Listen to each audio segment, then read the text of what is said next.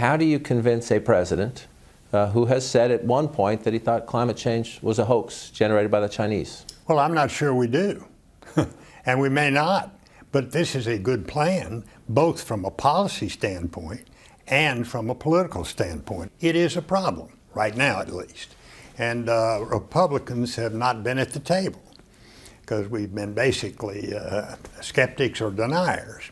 Now, when you have companies like BP and Exxon and Total and Shell all saying we ought to have a carbon tax of some sort, I think we ought to listen to that.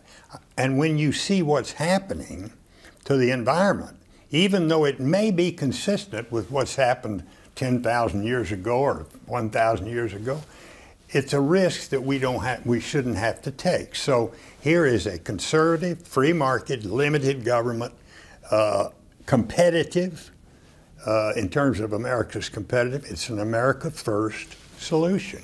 Based on your experience, as I noted, the only person to serve as Secretary of State, Secretary of Treasury, and White House Chief of Staff. The big conversation in this town and around the world is the first 2+ weeks of the Trump administration. Let me just start with a general question. How do you think they're doing out of the box? Well, I think they're doing well on some things and not so well on others.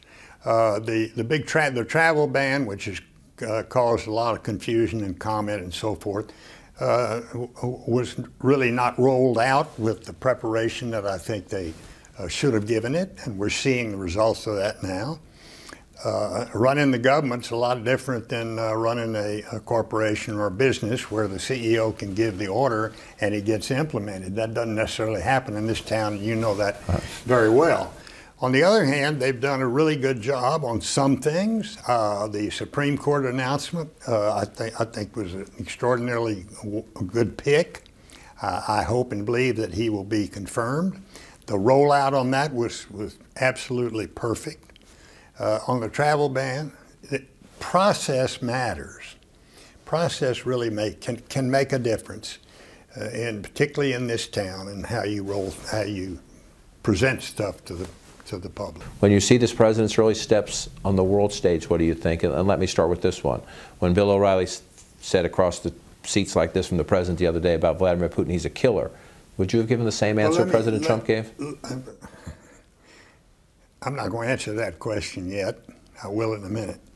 Let me say about pragmatism. I think this president is a pragmatist. He's a successful businessman, and I think he wants to succeed. Is there a moral equivalency between the United States and Vladimir Putin's Russia? No. There is no moral equivalency. No, absolutely not. We have a free press. We have a solidly functioning democracy. We have respect for human rights and things like that.